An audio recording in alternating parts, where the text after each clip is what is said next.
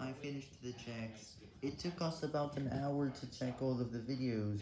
We found over 300 videos to remove from our dislikes after checking over 1,000 videos, and I was done after 15 days of regular videos we've saved to our dislikes.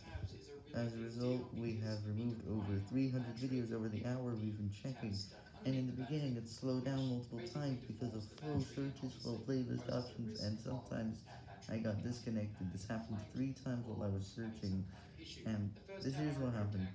First, I started searching at roughly 7:30 p.m., and then I kept searching, and then I stopped after an hour. You know how long that took? I removed it went from 2,200 videos to 1,900 all that time.